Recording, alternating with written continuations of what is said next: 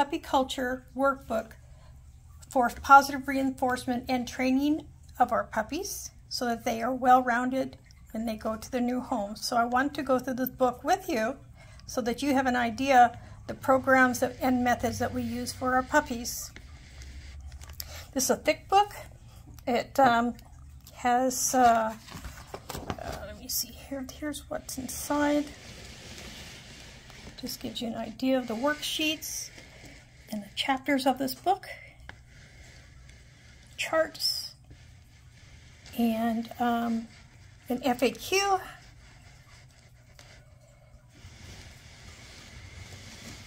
And it also comes, this particular puppy culture workbook comes with 4 CDs that we can also watch online.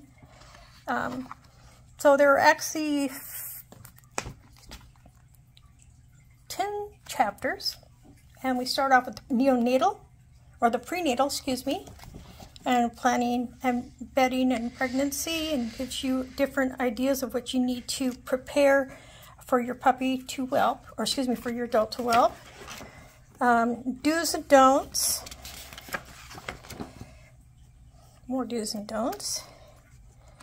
They give recommendations as far as what type of equipment to use, how to prepare for anticipate whelping dates, graphs, temperatures, and then we go to neonatal, and that's when they say you get your hospital pads, platform for dam if using, cosmetic sponges for supplementation if needed, scale, bumper pads, case of baby wipes, formula, mother's milk puddings, and do's and don'ts in consideration for the entire week.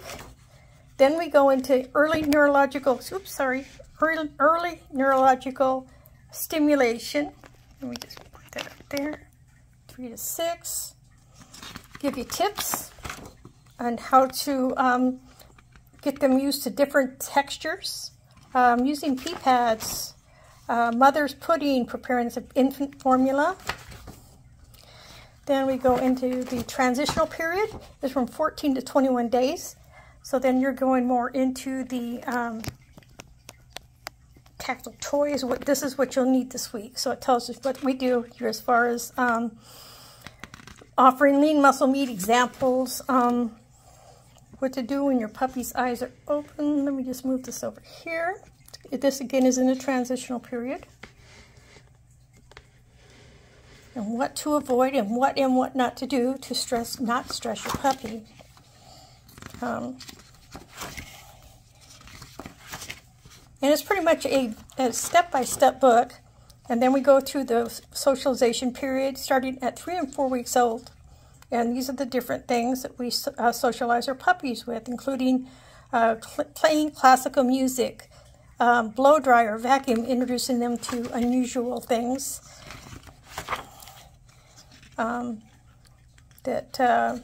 What they advise them not to advise, a dog bed, never feed cooked bones. So you have some definitely do's and don'ts in there. Puppy treats, kiddie pool, low climbing objects.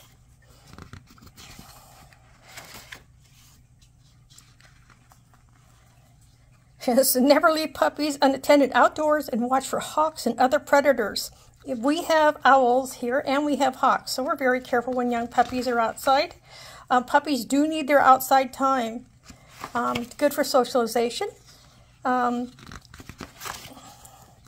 we have the week 3, again dealing with the puppy bait, tarp over exercise pen, for an example.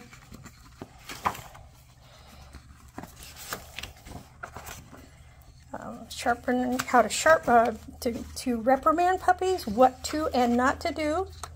And we have puppy games, puppy scent games, and starting a call for behavior outside informal training sessions.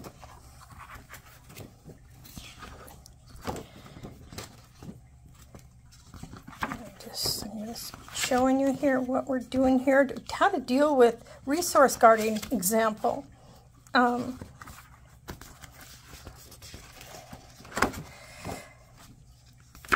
fitting for collars. Structural assets. This is when we evaluate the puppies to see if they're structurally sound. And that is done at week, I believe, let me just check here, week 6. And this is when we can tell really more about the coats, the eye color, if they have a good sound structure.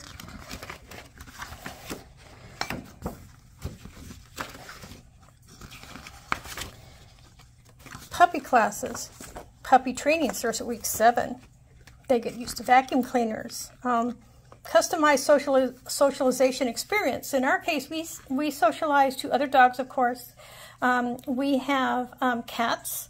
We have a lot of fire trucks that are around, so we have a fire station down the road.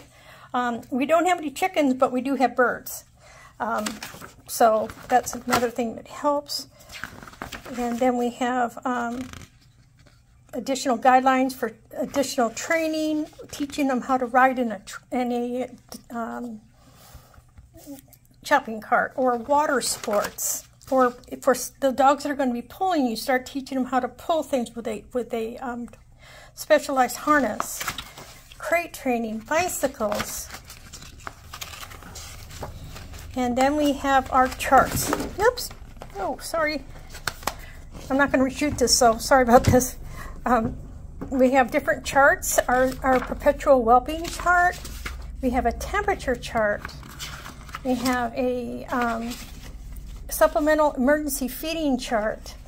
So everything with our dogs is charted. We weigh them. We write down different experiences. We do the barrier challenge, which is basically see if they can get out of a sticky situation. And then we have treats on grooming tables. So we go through a lot of training with our puppies. And a new thing that we're going to be doing, procedure I should say, is that all puppies do have the aptitude test, but we are also going to be evaluating them for possible suitability as service dogs. Now, we do not guarantee service dogs. Oops, that's just failing. We do not guarantee service dogs. But what we will do is we will